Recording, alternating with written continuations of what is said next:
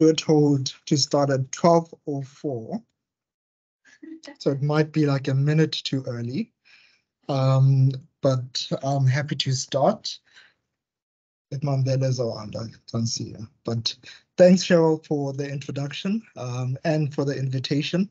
It's really nice to speak to all of you. This is my first talk in this building and in this department, and I hope to share a little bit about the work that we would like to do as part of the microbiome innovation program at CERI. So this is the outline of my talk, if the pointer moves.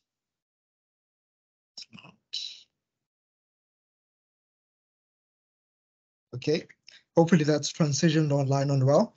I will talk about the state of African microbiome research and why we need to urgently expand efforts to study African microbiomes. I'll present an overview of the African Microbiome Lab at Stellenbosch University, and then I'll talk about the gut microbiome and present 3 case studies or programs that we've started quite recently at SU. And when you see this, it means that the talk is over. But I also put this picture because I need to brag about the size of this fish. And I'm not going to get many occasions to share it with people. So, but when you see this, it means we're at the end of our talk.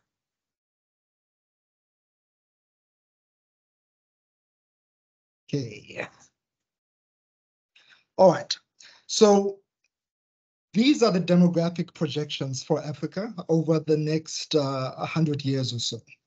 What you will see here is that every other territory is experiencing a decline in its current population, with the exception of Africa and Latin America, which are projected to have increases in the number of people.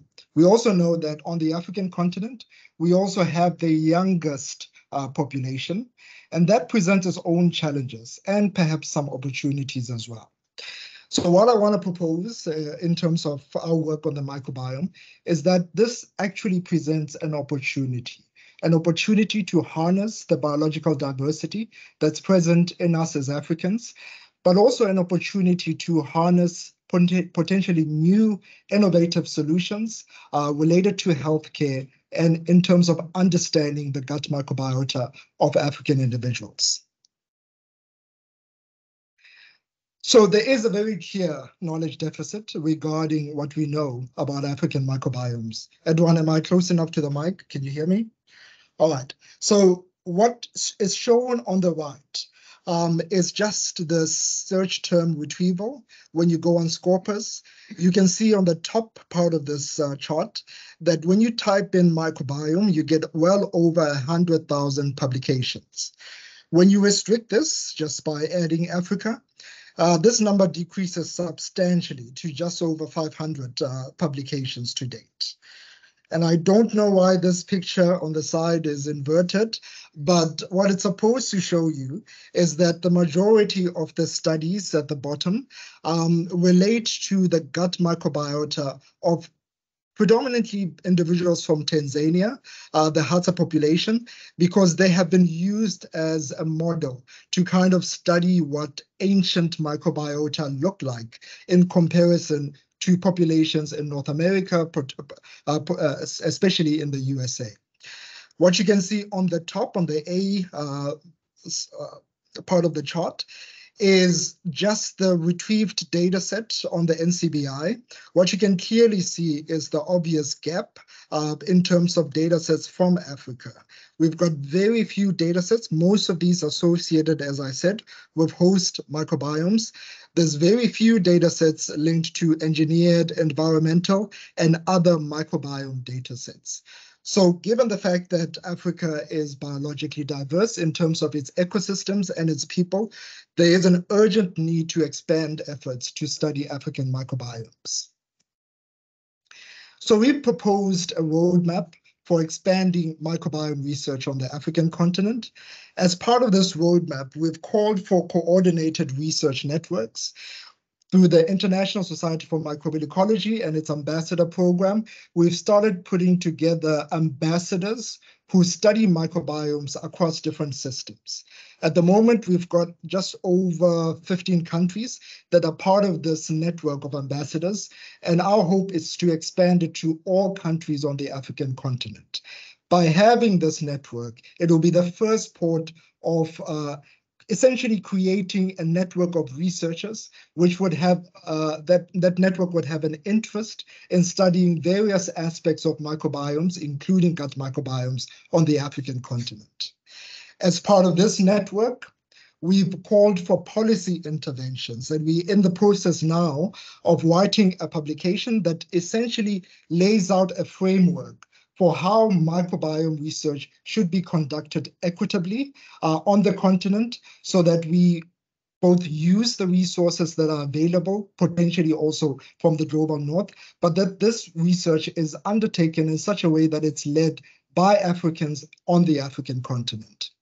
We've called for harnessing infrastructure around the continent.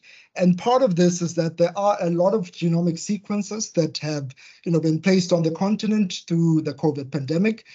These need to be repurposed. And part of it is that it creates an opportunity to have a network for ongoing microbiome-based genomic surveillance throughout the African continent. And what we called for is the establishment of potentially 4 different hubs throughout the continent that would focus exclusively on microbiome research. So we've outlined some of these ideas in a review that we published last year.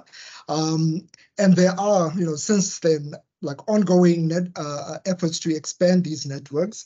And if anyone online or in this room is interested in joining this network, we would be quite interested in working with you towards expanding microbiome research. One of the activities that we've called for is, we will be hosting in August the largest microbiome meeting in Cape Town, and this is the International Symposium on Microbial Ecology.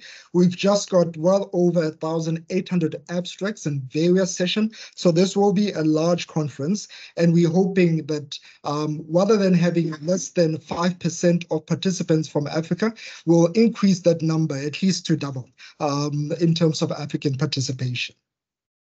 We're also working with partners, as I mentioned, to develop various policy frameworks, including how to undertake equitable collaboration on the continent. So what are the reasons for this? So there are 5 key reasons why African microbiomes matter. The first is that Africa is a biodiversity hotspot. Not only in terms of its natural biodiversity, we've got environments that span from desert ecosystems to more mesic ecosystems.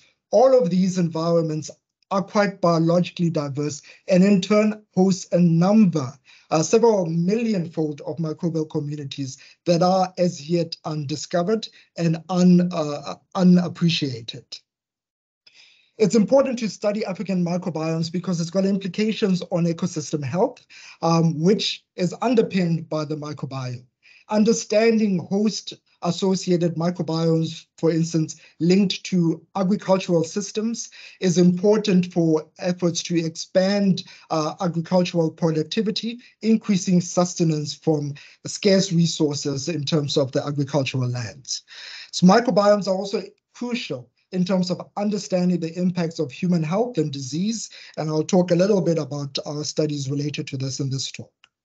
Microbiomes are also important in terms of sustainable development and innovation. Rather than repeating some of the mistakes that have been done in the global north, by harnessing microbiota, we have a potential of using traits that microbes are able to provide, for instance, linked to sustainable agriculture and CO2 sequestration, in order to expand and develop, but do it in a way that does not necessarily harm the ecosystems around us. Microbes are, of course, important for understanding the impacts of climate and environmental resilience. Ocean microbes sequester over 40% of carbon dioxide, and it's important to study microbial communities in these environments to also understand the potential feedback roles on ecosystem services. So as the African Microbiome Lab, we've got several different thematic areas. The first is that we have a strong focus on African microbiome discovery and innovation.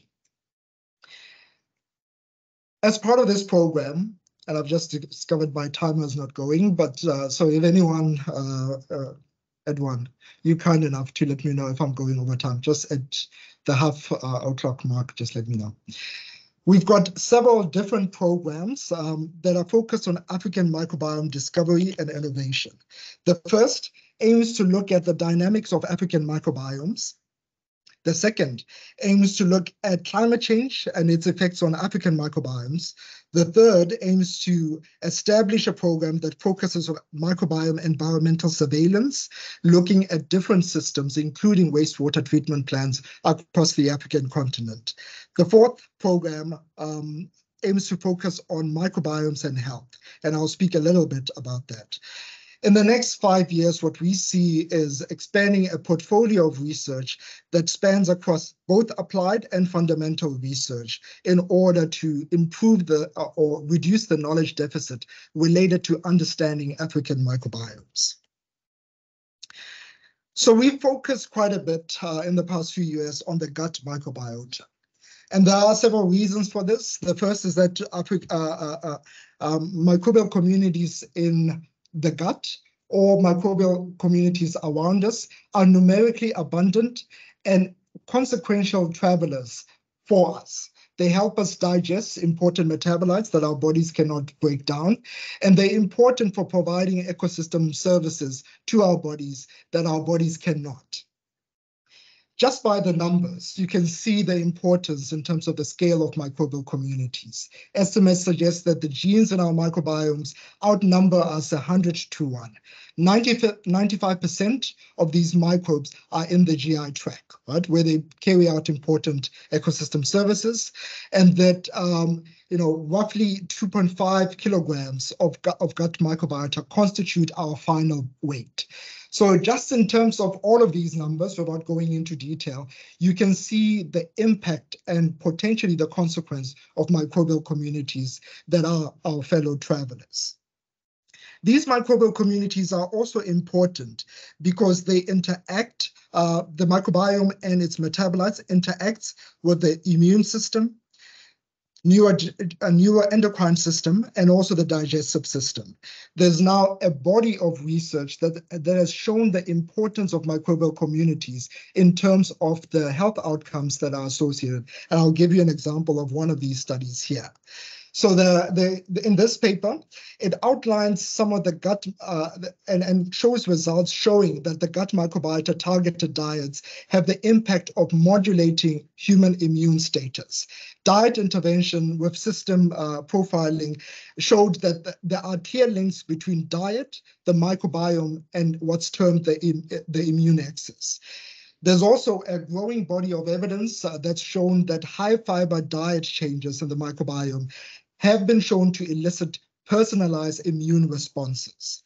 There's also evidence that fermented diets increase the microbiome diversity, and that this increased diversity provides a much more resilient ecosystem that's able to withstand diseases and other markers of inflammation. So the microbiome and its metabolites are also important because they interact and produce key metabolites that are present within our guts.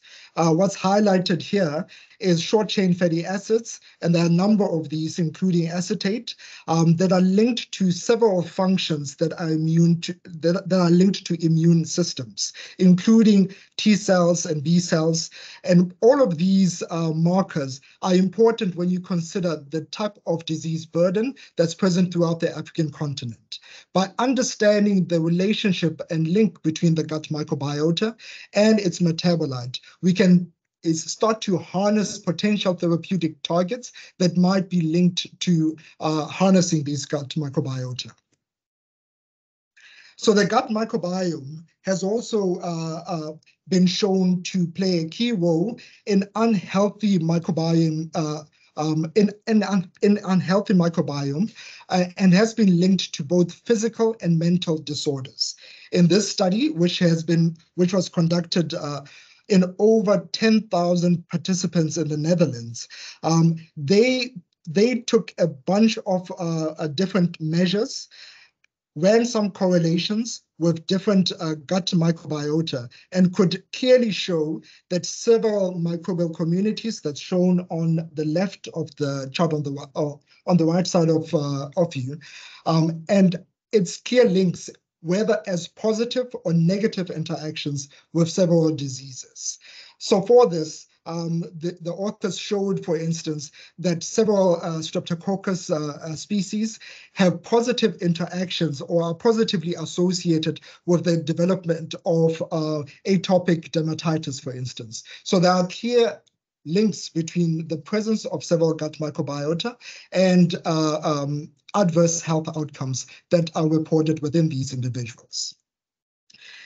But what you will see from this study and several others is that often the studies focus on populations in the global north, and very little is known regarding the precise interactions between gut microbiota and African individuals. So there's a potential as well for developing healthy gut microbiota-derived therapeutics, as I've mentioned previously. So the table here shows, for instance, that the diets of us as Africans may contain a disproportionately higher number of fermented diets. For instance, we rely on eating diets that are rich in fermented foods. Amasi and Maheu is a staple diet in South Africa and other parts of the continent. And this selects for unique microbiota within our gut.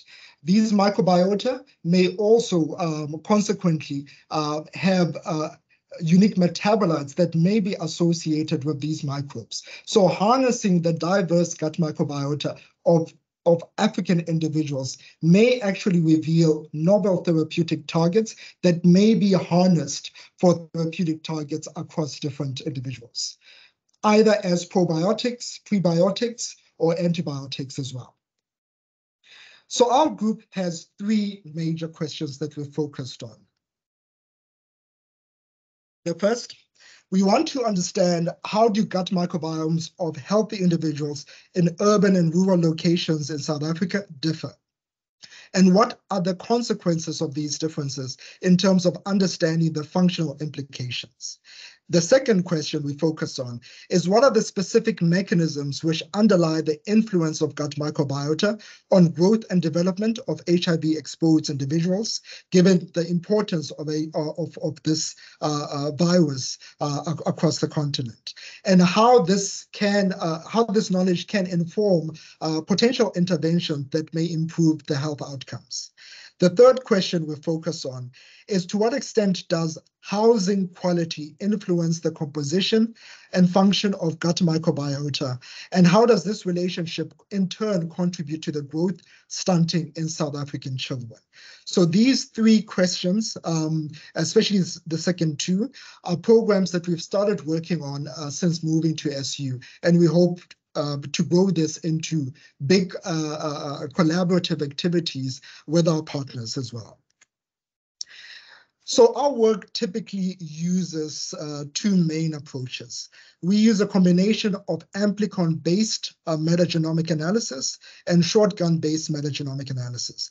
With amplicon, we normally study the structure and composition of microbial communities in the systems that we look at, in this case, the gut. And with shotgun analysis, we use these approaches typically to answer the function-related questions related to gut microbiome. By looking at amplicons, we can get a good overview in terms of the composition of gut fauna and their structural differences in different individuals. And by looking at shotgun analysis, we can start to target specific questions that are looking at differences in metabolic function in these individuals. So in the first case study, we undertook a study which essentially tried to look at the relationship or the differences between the gut microbiota of healthy South Africans in urban and rural locations, and what the implications are of these functional differences. So there are previous studies that have shown, for instance, that using short and long read metagenomics, that urban and rural South African populations have distinct composition and texture in their gut microbiome.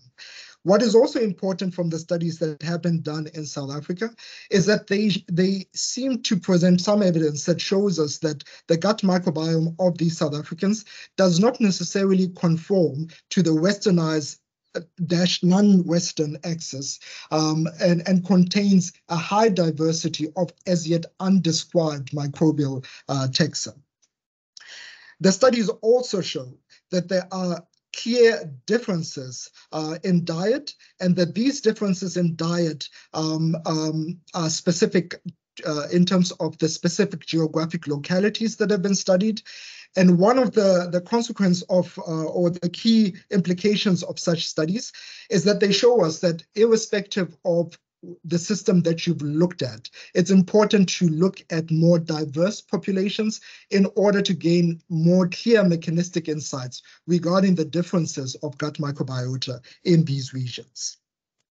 So as part of this study, the first study, we looked at individuals that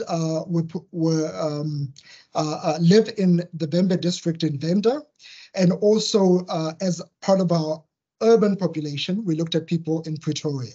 We studied the gut microbiota, the gut fungi, and the gut microbiota, bacterial differences in these individuals.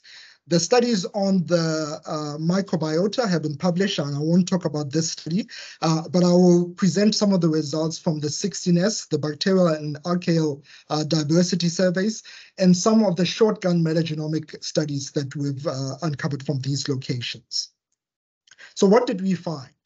When you look at the structural patterns of bacterial communities, which is shown on, don't know if you can see this, no, you can't.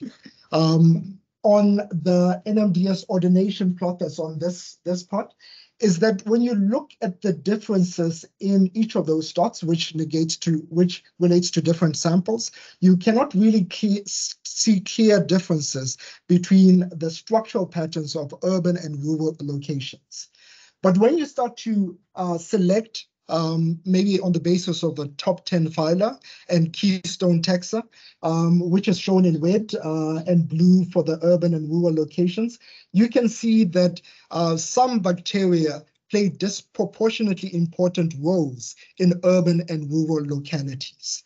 There's a number that we found at least 5 different bacteria that seem to be important in urban populations, and 10 more that were important exclusively for rural populations. The bottom plot shows the differences in alpha diversity. Alpha diversity just records the number of species across the locations. And what you can see is that when you look at the abundances of different bacterial phyla, there are clear differences in terms of the absolute numbers of certain taxa within urban and rural locations. So what we wanted to understand is what do these differences translate to? So for that, we did some network analysis. Network analysis essentially looks at correlations or interactions between different gut fauna. And what I'll bring you an example to is that the individuals on the right, what you can see here is that there are a lot more interactions between gut fauna in rural individuals compared to urban individuals. The interactions in urban individuals are a lot more sporadic. What does this imply? There's a lot more cooperativity in rural cohorts, and that means that their gut function is much more able to withstand the impact of pathogens that may arrive, because there's a lot more cooperativity in those gut fauna. Compared to urban populations where the interactions are a lot more sporadic and there is less interaction within those microbial communities. So we then did shotgun metagenomic analysis. As you remember, shotgun metagenomic analysis allows you to reconstruct bacterial communities in these populations. We were able to reconstruct over 380 diverse genomes from these populations. You don't have to look at the absolute numbers, but I'll bring you an example to some of the differences, for instance, in the bilateral microbia and the spirochetes that we showed. For instance, this phyla, which was found in rural populations, is known to be implicated or associated with people that have Lyme disease. So that indicates a disease status in individuals in rural communities. And this is quite expected because Lyme disease is quite prevalent in the Limpopo province. The microbia, which were exclusively reconstructed from urban populations, are also implicated in disease manifestation, and those are quite dominant in the genomic sequence data that we recovered from the urban populations. So we then tried to ask questions related to what are the implications of these functional differences. And for this, we looked at genes that are implicated in antimicrobial resistance. So this phylogenetic tree essentially shows you all of the taxa that harbored antimicrobial resistance. What you can see from this is that there's a lot more taxa in urban populations that harbor ARGs, antimicrobial resistance genes, compared to rural populations, right? So if you take the fact that these microbes harbor antimicrobial resistance, that's some indication of a dysbiosis or unstable state within the gut microbiota of these individuals. So overall, a picture emerges that when you look at the rural populations, that based on the metadata that we recovered from them, rely more on diets that are rich in fiber compared to the urban populations, which rely more on diets that include, for instance, a lot of fast food reliance. You can see that this also equates to an unhealthy state within their gut microbiota. And I won't talk about the results at the bottom, but you can see several putative resistance mechanisms, and all of these, again, are much more abundant in urban populations compared to rural populations. So just as a summary, as the first part of this case study, urban and rural populations seem to harbor mostly similar gut microbiota, but when you look at the gut microbiota in urban populations, it's a lot more unstable compared to rural populations, where there is a lot more syntrophy in terms of the interactions between the gut microbiota, translating to a lot more healthy state within the gut microbiomes. So in the second case study, we wanted to understand what are the specific mechanisms that underlie the influence of gut microbiota in the growth and development of HIV-exposed infants, and how this knowledge can inform targeted interventions to improve their health outcomes. So hopefully, Frank, you're interested in this part as you've dabbled in HIV, some might say. In this study, we took samples from stool samples from infants in the first 10 weeks of their lives. We extracted DNA and did some sequencing, both using shotgun approaches to study compositional and structural differences, and also did PacBio sequencing to analyze the functional signatures.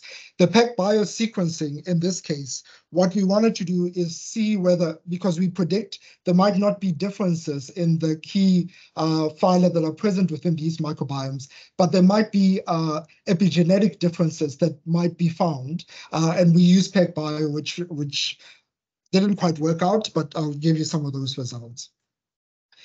So what are the key results we found? So when we compared HIV positive and HIV negative mothers, we found no significant differences in the diversity.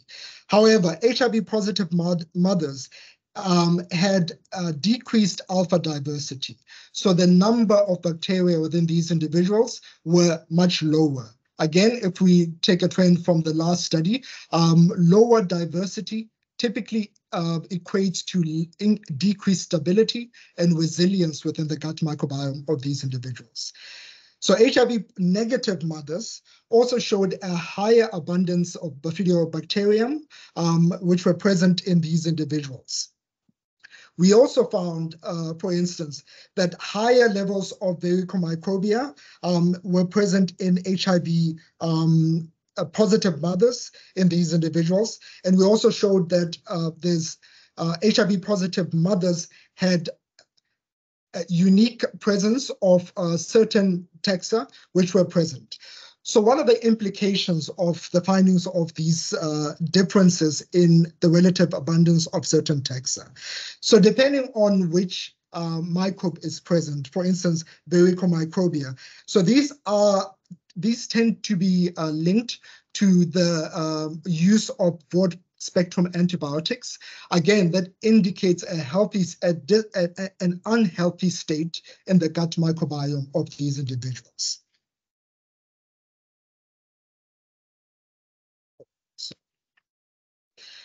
All right, and when we try to look at HIV exposed but unaffected and HIV unexposed and unaffected individuals, we also found no significant differences in the diversity of these individuals. However, HIV exposed but uninfected individuals also had lower alpha diversity, again, equating to a lower stability ecosystem within the gut fauna.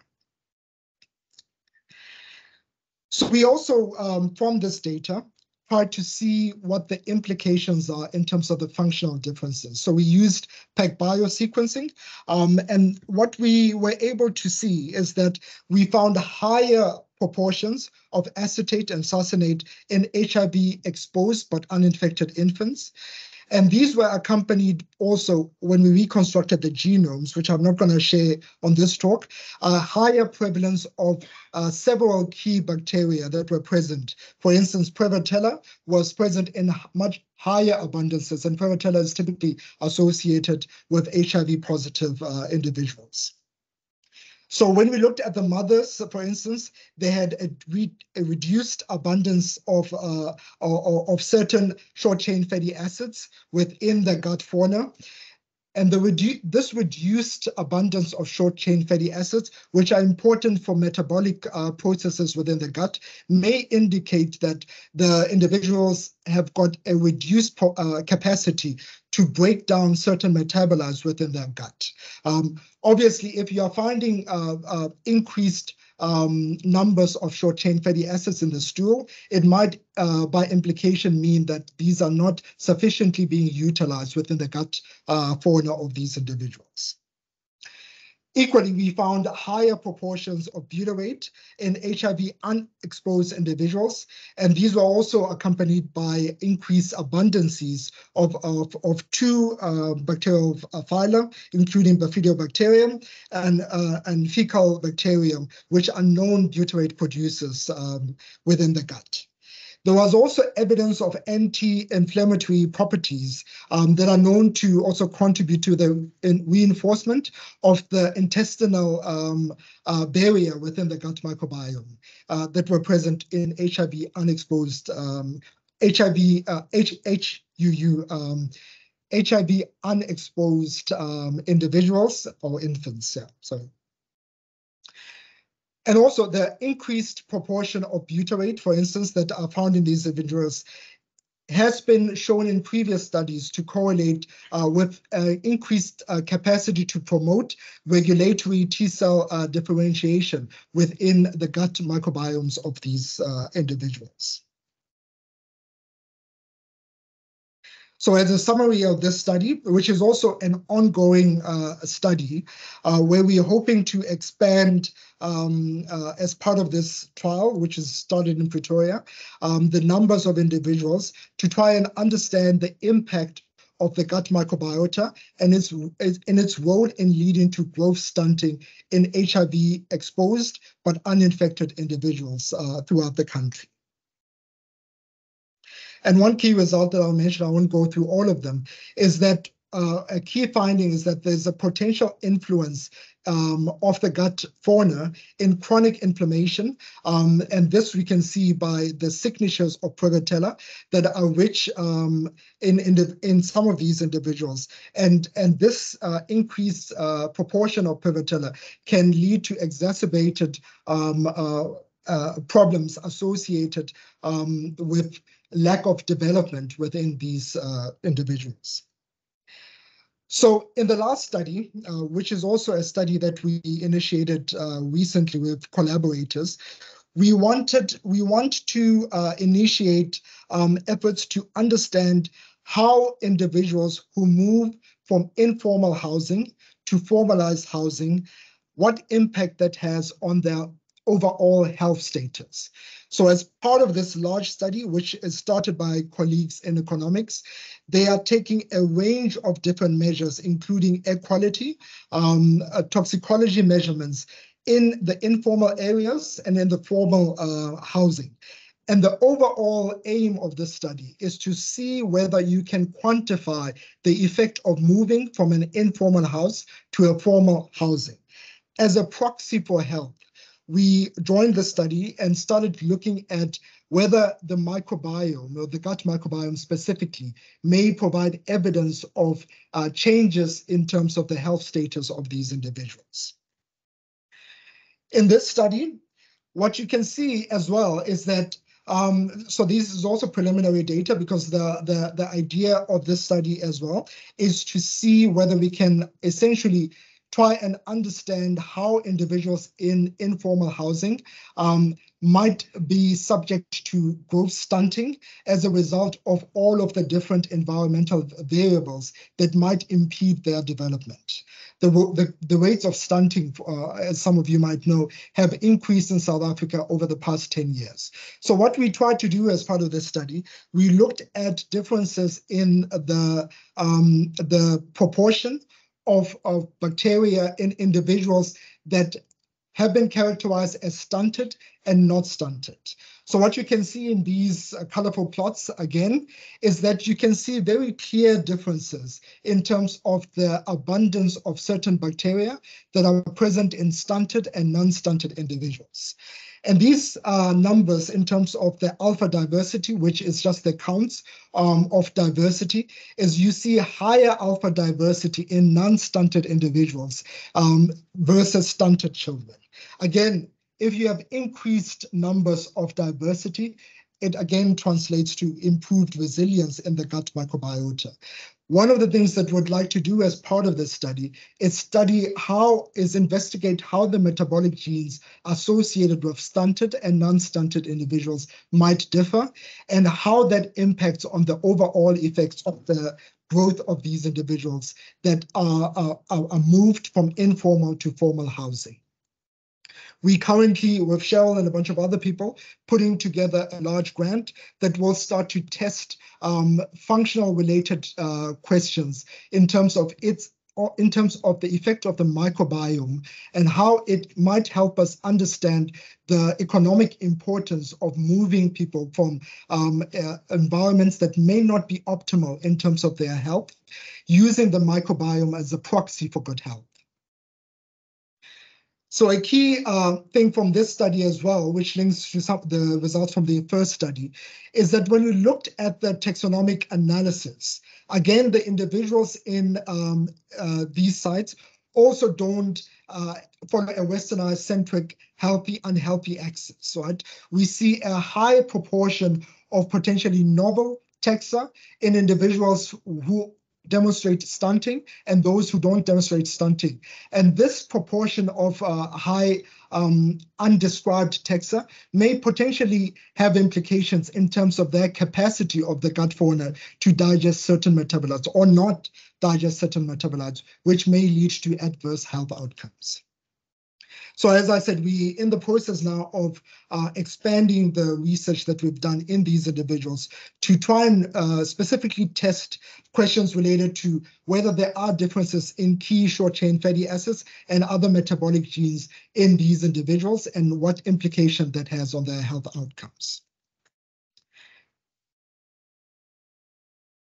So in summary, when you look at the 3 case studies that I've mentioned, what you start to see is that our studies contribute towards understanding the relationship between host factors, the environment, and microbial communities in shaping the gut microbiota, diversity and function in African individuals. The studies that we've initiated also clearly show that compared to individuals in the global north, you see a higher proportion of yet undescribed gut fauna. And these gut fauna potentially have implications in terms of the function and the metabolic processes of the capacity of these microbes to digest certain metabolites in these individuals. Moreover, this high diversity of undescribed taxa may also potentially hold the potential for as yet untapped probiotics, which may be present within the gut microbiota of these individuals. With that, I'll sort of thank all of the individuals that have contributed in terms of designing the studies that we've been able to leverage for some of our microbiome studies. Teresa Rousseau, who assisted us as part of the Siakula trial to get access to the individuals linked to the HIV study, focused on growth stunting. I would also like to thank Ronald Berger and Lauren, who also asked us to join their study that's looking at housing in South Africa. And we hope to expand these efforts, because by being given the opportunity to undertake these studies, we can directly show the translatability of microbiome studies, so that it becomes quite clear also to policy makers and people that fund some of our studies, that by looking at, for instance, obscure patterns in terms of the stability of gut fauna, is that this actually has long-term effects when you're looking at the health status of these individuals. With that, I'll bring my talk to a close, and I'm happy to take questions. Thank you for listening.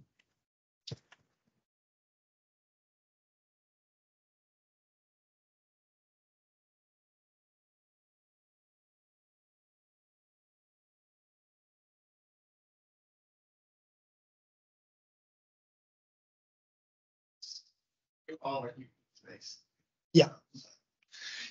Let's first take questions. Yeah, and then who's monitoring online? Cheryl is second. Any questions?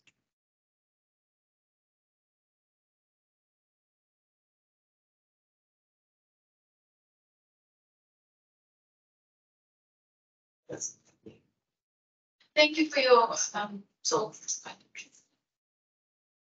Alex, Yeah. I wanted to know cases of the rural versus urban specifically how much can you speculate is that related to diet versus access to antibiotics? Yeah, so the question is for our rural study, and it's linked specifically to the key findings that we found about differences in the abundance of antibiotics and antimicrobial resistance genes in urban and rural populations. And you are asking me to speculate regarding what could be driving these differences. So when we looked at, as part of this study, we also took a range of different measurements in terms of the survey, where we asked people specifically what do they eat. And as part of the criteria for inclusion, we specifically asked people that we excluded people who were on antibiotics in the last 6 months. And for the taxonomy related analysis with the bacterial data set, we could see, for instance, that diet and geography were key drivers in terms of shaping the gut microbiota, right? So you see very clear distinction between the gut microbiota of people from urban locations and those from rural locations. Of course, in terms of the antimicrobial resistance, you can still speculate that although we tried to sort of standardize use of antibiotics, there might be a higher proportion of antibiotic usage in urban populations compared to rural populations. And one of the other things I should say is that, in these studies where we always try and sort of separate people from urban and rural, we also don't take into consideration that there's a lot of transition between the two states. So people in rural areas might go to urban locations for, to clinics or also to buy food, right? Although they might live most of the time in rural locations, there is a lot of interactions. But what you do clearly see from at least the gut diversity studies is that the effect of diet is quite strong in rural populations. And we know that they rely a lot more on diets that are rich in fiber compared to individuals in the urban setting. So that seems to be one of the key things that drive this difference, is over-reliance on diets that have high fiber compared to more carbohydrate-rich diets in urban populations. Oh, yep. You can ask all the questions. Yeah.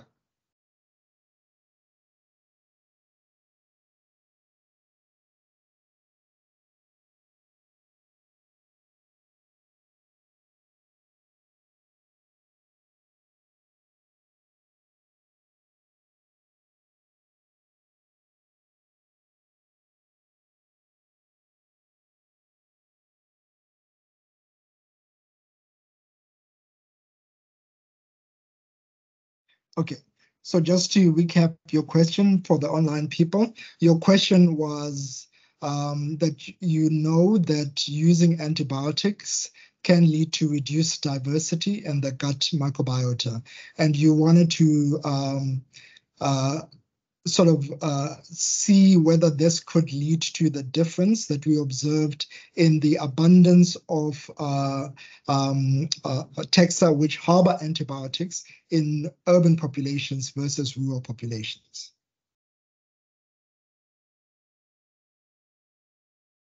Okay.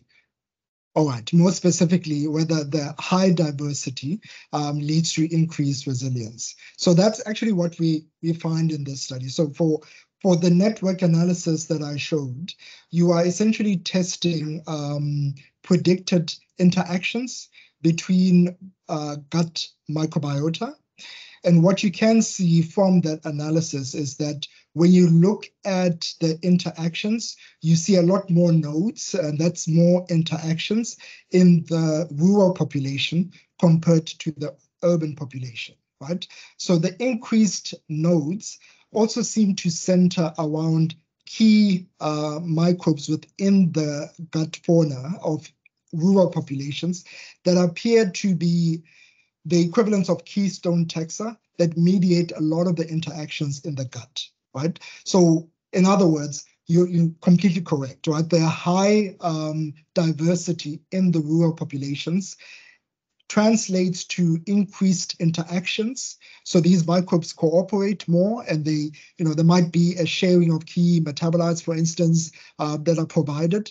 And this leads to a higher resilience because they're much more able to withstand a pathogen that might attack because of this increased interactions within the gut fauna. And you don't have that in the urban populations where the interactions are a lot more sporadic. You said you had lots of questions. So.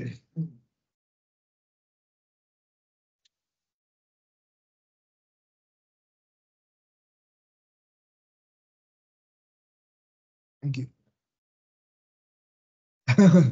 Thank you. I was waiting for someone to say it. It's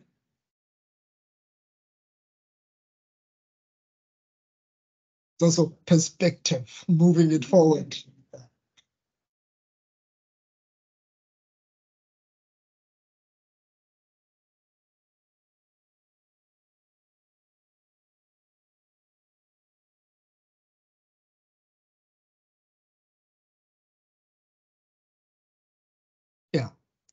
Yeah, that's a disclaimer I stated when I was also answering her. Just to recall the question for the online people. You heavily complimented my fish, and you want to know how we ensure that there is no transition between urban and rural populations. And the answer is that we can't, right? Because people move around, and we sort of try to ask whether they've been to so we try to get around that by looking at the type of food that they eat and trying to measure the proportion to which they rely on food that they've grown in their own gardens versus food that they get from ShopRite or wherever, right? And from that, you can see that compared to people in rural areas, right? Although we can't say that they're not moving, there's definitely some transition, but these are people that spend the majority of their time in rural locations, and their diets differ quite markedly compared to people in urban localities. So, and we could quantify the proportion to which diet explains the differences between the two settings. But of course, I mean, you're correct, there is always transition between these individuals, and you can't negate the effects of moving from one location to another. That can also explain some of the variation, but it's quite difficult to constrain that in a statistical framework to quantify the extent to which that transition explains the differences that you observe.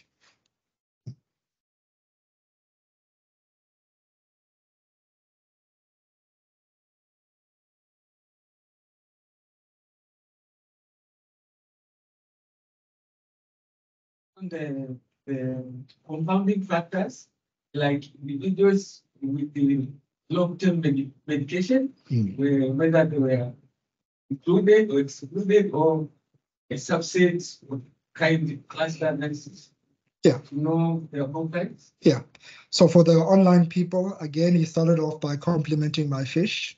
And then he asked how we exclude the use of medication long-term, because that could explain the differences in the gut microbiota. As part of the I guess you're referring to the first case study, we specifically only targeted healthy individuals. That's people that were not on any medication. And we targeted individuals from 18, I think, to about 25 as part of the people that we included in the study. So these are people that self-reported as being healthy. They were not on any kind of long-term treatment, and they were not using any antibiotics as well. So that we could exclude as part of the study. But of course, when you look at, in the second case study of HIV exposed individuals, of course, there will be use of antiretroviral treatments, and then of course will have certain impacts on the gut microbiota. And in turn, the microbes in the gut will also have an interaction with some of those chemical compounds that are used in the treatment of HIV. So there is a direct relationship.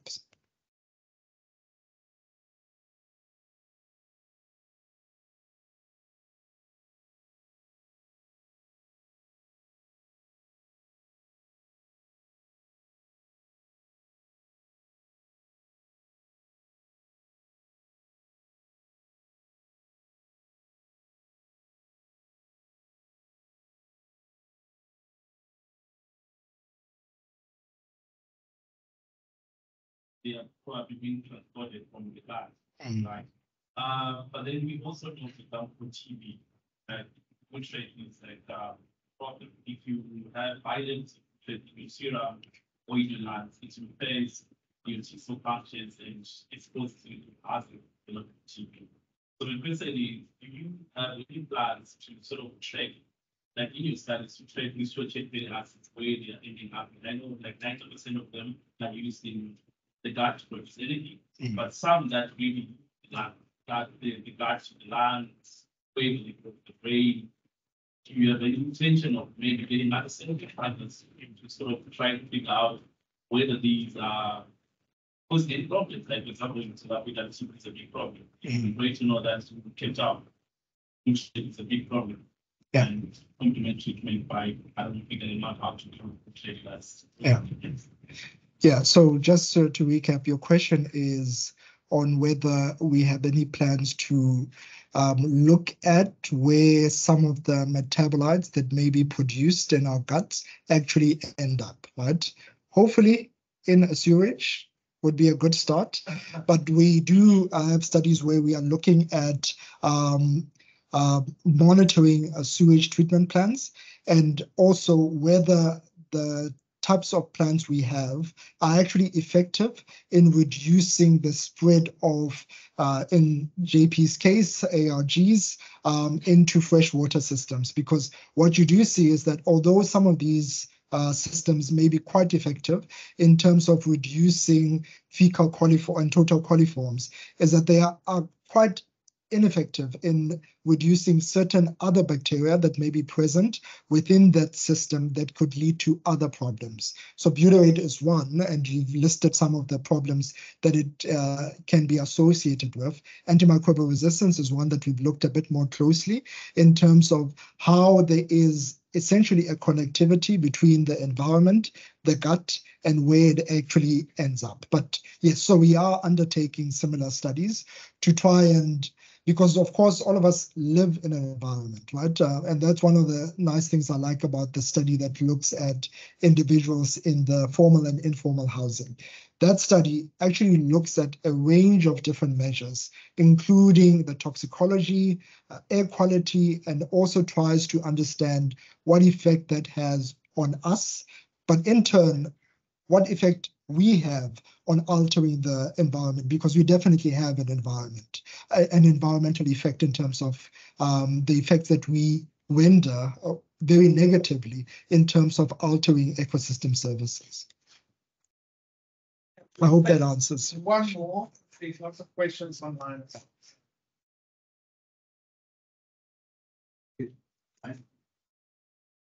Thank you.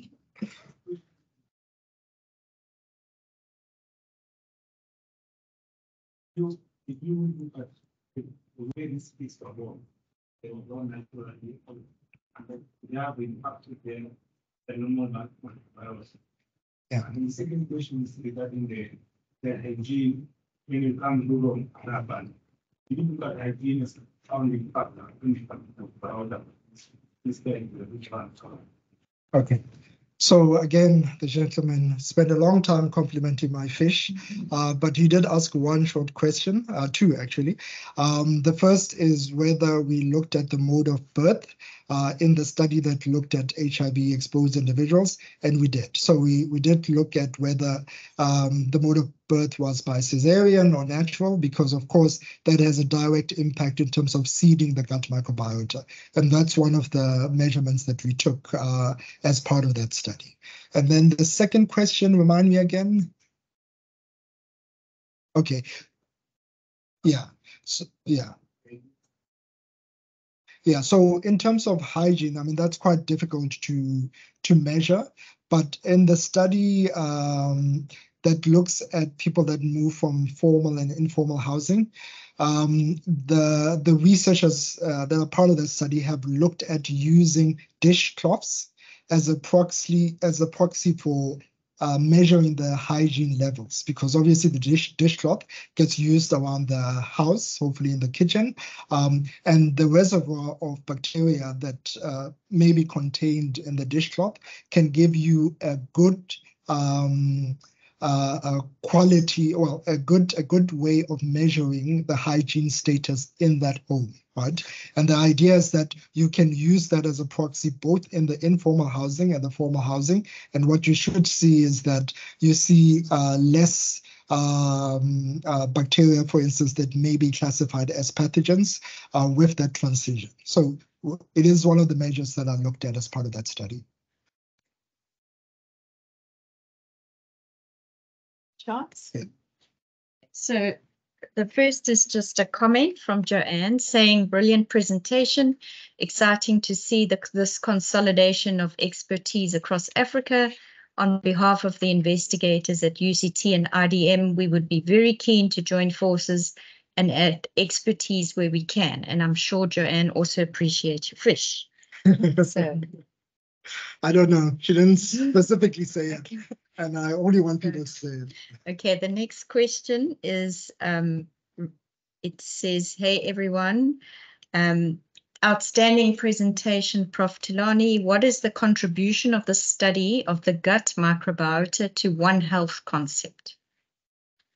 Yeah, so that's related, I think, in part to the question that was asked in the back, is that we our central thesis is that microbes obviously underpin any efforts to look at One Health because they are, present in terms of in controlling plant interactions. They're present within our guts, and they play a key role, for instance, in plant or animal-related interactions, including the use of antibiotics. So in all the studies that we look at, I gave in terms of the example of the ARG and environmental monitoring, we always take a systematic view, not only looking at the effect of microbes within the individuals, but trying to look at it long term in terms of its ultimate effect on the ecosystem around us. So this directly contributes to the efforts to sort of understand microbial contributions to One Health. Thank you. And the next question is about your study on the stunted versus no stunted study. And the question is, because diet, microbiome, and immune system is interrelated, where do you draw the line between each of these when analyzing data in an attempt to determine the initiator for stunted growth? Yeah, thanks for that question. So drawing the line is going to be tough. But the only tools we have is trying to constrain it to a statistical framework. So you can use, for instance, structural equation models to try and quantify the proportional effect of each of those variables. And that might give you some measure of trying to understand, for instance, the proportion to which the gut microbiota contribute towards the differences linked to stunting. So, short of trying to use statistics and measuring as many variables as you can, I wouldn't know how to kind of draw that line, but this is sort of what we think would be the best way to kind of measure the proportion or contribution of gut fauna. Okay, we have another question from Lynn about your stunting versus not stunting. So her question is, what are the age group of the kids? If breastfeeding age still, do you consider the impact of breastfeeding or no breastfeeding and the period of time kids in the study remain breastfed, and importantly, the genetics of the breastfeeding mothers? Yeah, so for this sample, Girish, remind me, but I think these were infants less than 10 months. That were part of the study, and we did look at whether they were being breastfed. And you do see in the gut microbiota a high proportion of taxa that are linked to breast milk, and in fact, they seem to outnumber what you would expect in terms of the composition of the gut fauna, because typically you'd see firmicutes and bacteroidata that are present in high proportion. But in some of these, we see more actinobacteria and other lineages, which are actually good for you, that are present at proportionally higher abundances in the gut fauna. Thanks. We have a question from Joanne. She wants to know, what are your thoughts on host genetics on the gut microbiome? So is it all environment and diet, or does host genetics play a role? Yeah, so I think without having quantified it, I suspect host genetics plays a very important role. And that's actually what we'd like to do a lot more of. The only issue is that I guess you can specifically measure genetic diversity and try and relate it to the gut